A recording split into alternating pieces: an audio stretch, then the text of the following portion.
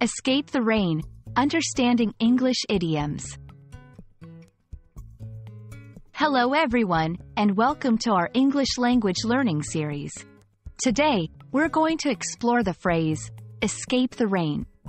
This idiom is a fantastic example of how English often uses weather-related terms in metaphorical ways.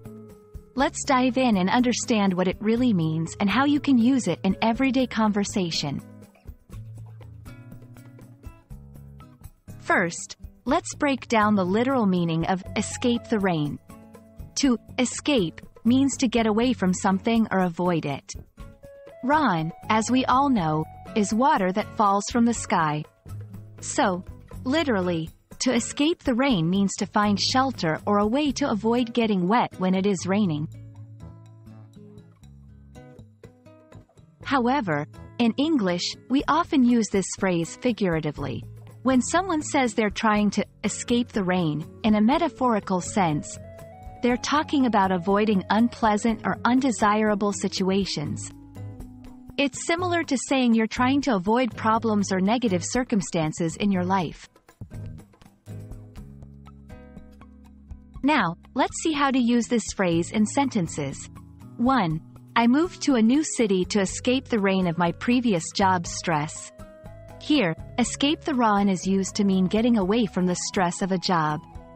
2. After a difficult year, our vacation was a chance to escape the rain of daily life. In this sentence, escape the rain refers to taking a break from everyday problems.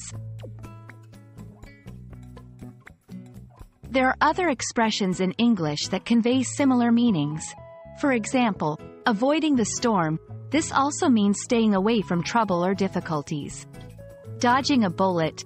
This means narrowly avoiding a very bad situation.